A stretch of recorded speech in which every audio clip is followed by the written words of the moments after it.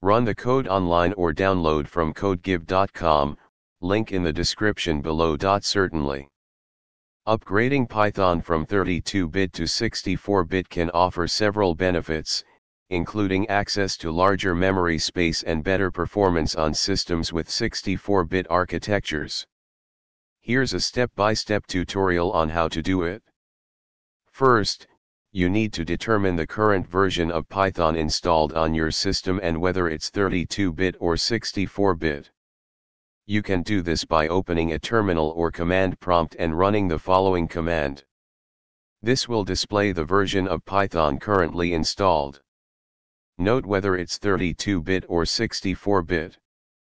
Before making any changes, it's always a good idea to back up your important files and data. Visit the official Python website, https://www.python.org, and navigate to the Downloads section. Choose the latest version of Python 64-bit installer compatible with your operating system. Download the installer appropriate for your system architecture, x86-64. If you prefer a clean installation, you can uninstall the current version of Python before installing the new one.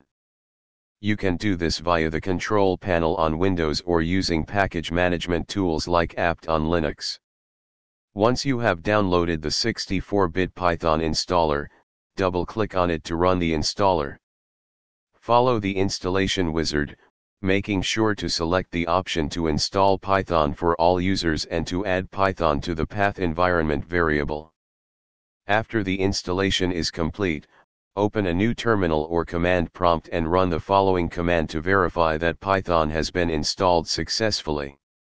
This should display the version of Python you just installed, confirming that the installation was successful. If Python was not automatically added to the path environment variable during installation, you may need to add it manually. This step ensures that you can run Python from any directory in the command prompt or terminal.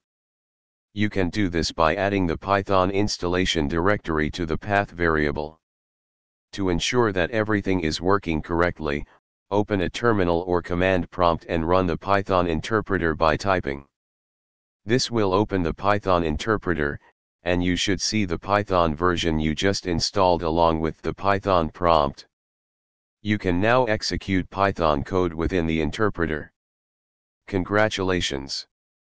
You have successfully upgraded Python from 32-bit to 64-bit on your system. You can now enjoy the benefits of improved performance and access to larger memory space offered by the 64-bit version of Python. ChatGPT